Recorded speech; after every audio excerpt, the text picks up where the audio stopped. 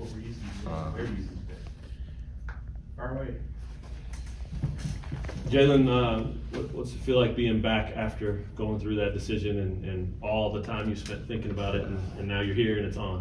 It was great. I miss Lawrence. It was a great process. Got to learn a lot about myself and about the season, and I'm just really excited for this new year we have, especially coming off how we finished last year. It's gonna be really well. Did you ever think you'd test twice and return twice? I mean, a lot of guys don't do that, right? Yeah, no. I didn't think so. Probably like, what was it? June 1st was the day. Probably like a week before, I was really leaning towards going on, and I just kind of had like a thought to myself at night, just on what's best for me. And obviously the NBA is my dream and goal, but I think what was best for me was coming back and just reestablishing a lot of different things. I think personally, with the way the year went, it was obviously the greatest year I could ask for, but I just really want a complete year of just good basketball and stuff like that. And I feel like me starting off the year so slow last year kind of hindered some things. So just being able to get off to a good start and have a full season, what I really want for myself. This goes back a little bit, but how disappointed are you when you don't get a combine invite originally? I mean, I know you played your way into it, but yeah. Did that hit you hard? I mean, especially after last year, same thing. I mean, how do you respond to that? And was it a disappointment? I mean, kind of not. I mean, I'm so used to adversity as of y'all seen throughout these last 3 years. Nothing's really just been handed to me. I knew that I was gonna have to go and earn that. Even with winning the championship, I knew that I was still gonna be overlooked, and I felt like that was the best thing for me. It was getting out to showcase, how hard I've been working on my shooting and stuff like that. And I feel like I played well there, and just guys. It's a lot of political games, and I feel like now coming back this year, I'll have the political side on my side this year. I hope, and being able to carry that through the season. For you, during the process of talking to those teams and doing the workouts, what were some of the things they said that, hey, Jalen, we'd like to see you work on this, or this is something you really excel in right now? The biggest thing was just shooting. I mean, my numbers last year weren't that good, especially from the three-point line. They were all for the defense, rebound, and stuff like that. It was really just shooting, so I focused on that all season, or all summer. And, I went to these workouts and showed them, and they saw. That's why the decision took so long, because I was getting good feedback, but, at the end of the day, I knew what was best. Which teams did you end up either working out for or just meeting with? I mean, probably every team met with, and I probably worked out for Spurs, Knicks, Nets, Milwaukee twice actually. I hope I'm not leaving nobody out. I think so. That's it. You said you were leaning one way. What things? I was leaning on the NBA, just obviously just going from a good combine. My G League was really good, and I thought that was gonna be able to carry it on. But I figured that being able to come back and be a good leader and stuff like that, and have a good year like we did last year would kind of help my, maybe I don't have to go to the G League Combine, first and go straight to the Combine and go from there. So you've seen examples, not just Ochai, but in the past too. Yeah. Devontae comes back and has a big year. It's his team, all that. Did that factor in at all for you?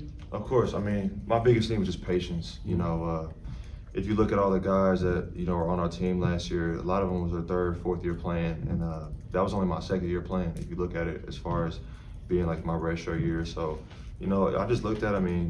Ochai excelled after his fourth year. CB excelled after his third year, and I feel like with this being my third year, I'm running around the same pace. It's just still learning and stuff like that, and just being patient, not rushing the process. Because I don't know why you'd ever want to rush a place like this. It's really special, especially with being on the court. I remember playing against Texas, and I was like, not knowing, NBA or not, I'm like, man, I don't know if this is my last game. Like, it's crazy just feeling the love from everybody, and I just don't. You can't rush a place like this. It's once in a lifetime to play in a place where everyone's here to watch and love you. You get to the NBA, it's people just there just to go to the games. But here people care, so that was a big part of it. Where do you want to take your game? You talked about the shooting already, but obviously a lot of what worked during your run to the title was you getting downhill and being physical with guys. Where does your game go from here?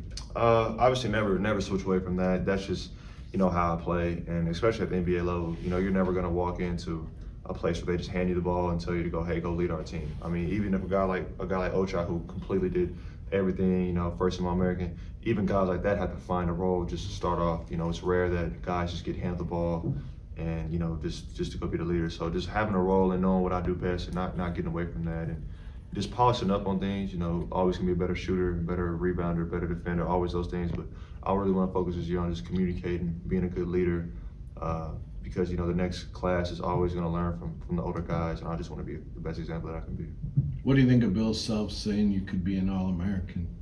I agree. I'm very confident in my game, especially with everyone who's in college basketball this year. I feel like we have a really good chance to win. I feel like everyone on this team has a special place, and I'm confident in myself and thankful that my coach is confident in me as well.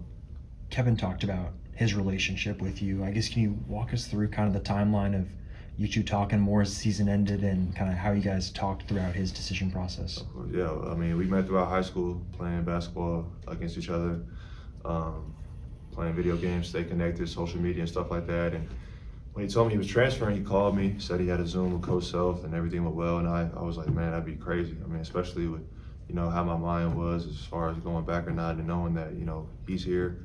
That's a huge piece, huge transfer. And with the guys we have now, like, there'd be no reason why we couldn't contend for another championship. So I just, once he made that move and I knew in my heart what I wanted to do, I just, started getting things going, started talking to guys and letting them know, like, how serious this is and also how fast it goes by. Because, I still remember playing in New Orleans like it was yesterday. And it's like, the fact that we're already talking about a new season is crazy. So just being able to do that. Not many guys get that opportunity to come back and defend one just because you don't win it every year, right? So where have you kind of polished up your knowledge of what it will take, not just to get back there, but to be a leader with that target and just different circumstances like that?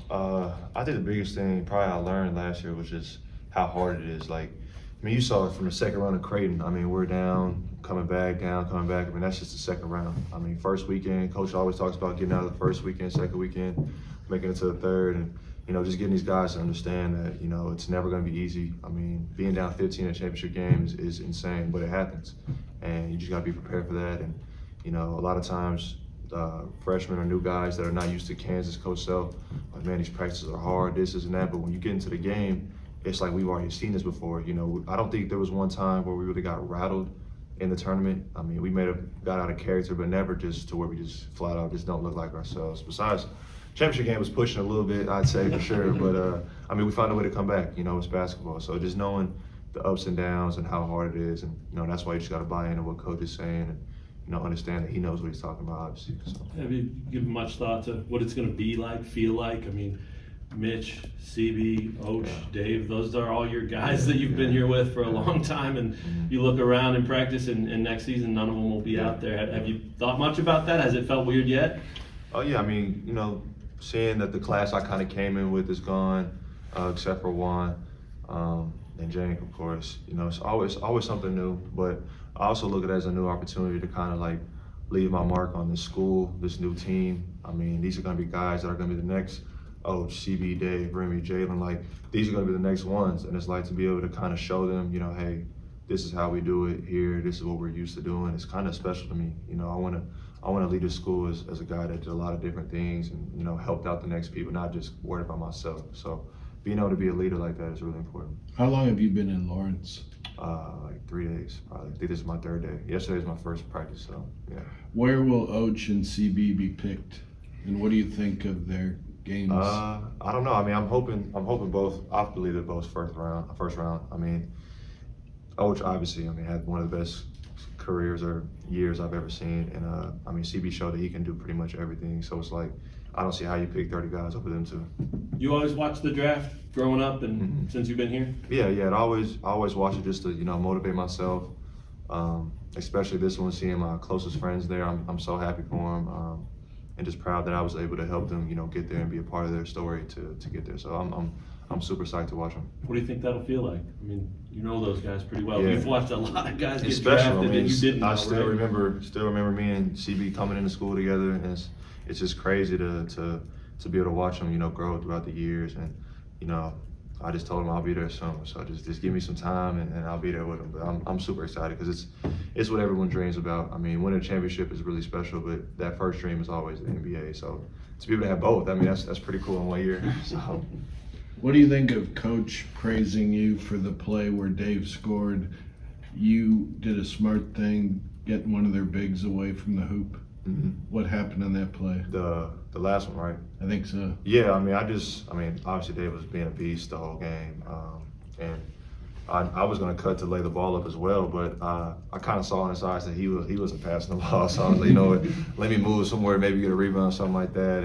And I think when I cut, you just out of just conscious, you got to look back at a dude cutting behind you, just out of, I did that, and he kind of stepped back a little, and Dave was able to jump over and shoot. I mean, it's hard guarding him one-on-one in the paint, so it was pretty easy after that. Coach said last week that if you'd stayed in, you would have been drafted, he thinks. Mm-hmm. Do you think that? Yeah, for sure. But I'm not going to settle. Like, I feel like I'm better than the year I had. Obviously, like I said, I want to have a full year, just, good basketball, good leadership and stuff like that. So I wasn't going to settle. I mean, I'm pretty sure Ochka got drafted last year if you would have stayed in, but that's not the point. It's to be in the best position for yourself and just not rush the process. I mean, it is a process, it's a long process, hard process, but it's supposed to be. Is there something a team could have told you that would have made you stay in? I mean, I pretty much heard everything I wanted to hear. It was just on the fact of what I wanted to do. I mean, obviously, I'm pretty sure somebody would have picked me, like he said, but like I said, it's really not based off them. It's just based on if I'm ready, if I want to go there and take that next step, and if I feel like what I've shown in the last 2 seasons is enough in my standard, really. So, what do you think of this roster? I think it's really good. I mean, you look at the young guys, you look at the guys that were already here with us last year, I think there's a lot of potential. I mean, it reminds me a lot of my class when I came in as a freshman. I mean, just long wings that can do different things and really versatile. So, I mean, I see really good things ahead. Are you excited about your latest commercial? Did I have a commercial? What commercial? On the teeth. Oh, yeah. No, yeah, the smile's going to be big this year. I figured that, with me coming back, I wanted to get a good smile because I'm going to be smiling all year. So, I figured why not have it at its peak. So. Thanks, Jalen.